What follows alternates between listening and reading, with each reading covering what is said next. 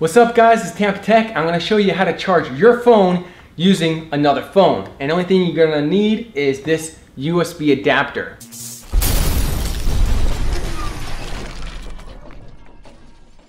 Alright, so right here we're going to test it on 4 phones. I got the HT6 phone, which is amazing because it has 6,000 milliamp hour battery pack. It'll last you 7 days on light usage and 4 days on heavy usage. I'm going to do a review on this Android phone soon. Stay tuned for that. Right here I got an LG F6 phone. The battery pack is pretty crappy, 2,000 milliamp hour battery pack. It don't even last throughout the day. You have to put it on the charger right after dinner time. This is my son's old phone, and this is my son's new phone. And this is a Samsung S4 phone, and this is operating system 4.2. So there's 2 USB adapters that can charge your phone between these 2 phones, and they're called the OTG adapter. Now the OTG adapter is used for many different applications. You could use it to plug in a USB stick to transfer data, even a mouse to use your mouse on your phone. But today we're going to be using it to charge another phone. And there's 2 different adapters. I'll leave a link in the video description below where to get these guys for under $10. This is a mini OTG adapter, USB, standard USB on one side, micro USB on the other side. This is basically the same thing, but it just has a longer cord. I'm going to plug in the HT6 phone to the LG F6 phone. Plug in the OTG adapter right here. And we're going to be using a standard micro USB charging cable.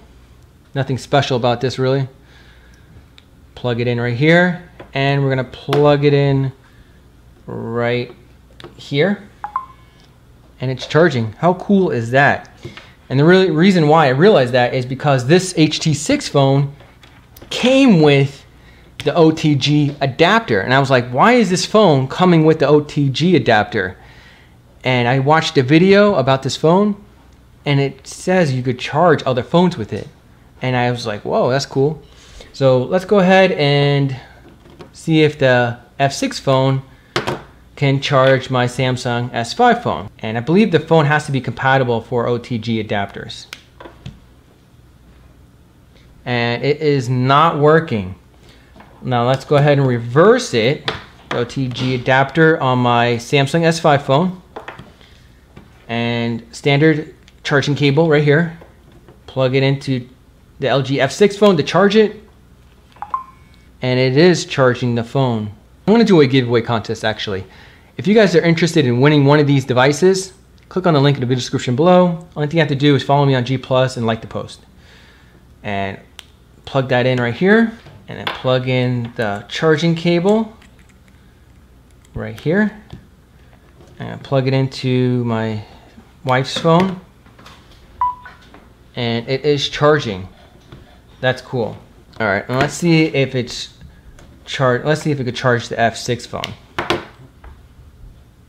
Yep, and it's charging the F6 phone as well too.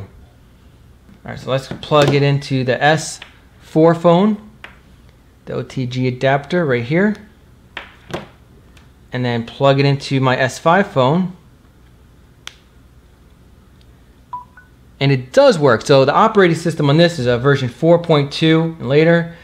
I don't know why it does not work for the LG F6. Alright, so let's see if the tablet will charge the phone and the phone will charge the tablet. So I'm going to plug in the OTG adapter on my Nexus 10 tablet. The charging cable right here. Plug it into my phone. And it is not charging. Maybe I have to wake it up, possibly. There we go. It's working. Look at that. That's cool. So now that works.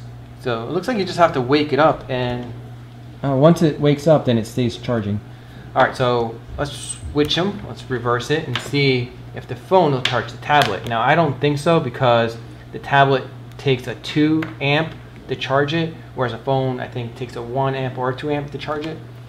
Same voltage, 5 volt. They both take a 5 volt charge, but the tablet takes a 2 amp 5 volt. Oh, does it? Is it charging? Holy crap, it's charging. Let me wake up my phone. And no, it charged for a second and it stopped. As long as you have a phone that's compatible for OTG adapters and Android version 4.2 or later, it should work for your phone. If you guys are interested in these OTG USB adapters, click on the link in the video description below. You can find them for under $10. This video was informative. Give me a big thumbs up and share this video that anyone this video may interest. And subscribe to Tampa Tech for more how-to videos and more tech reviews like this one. Thanks for watching.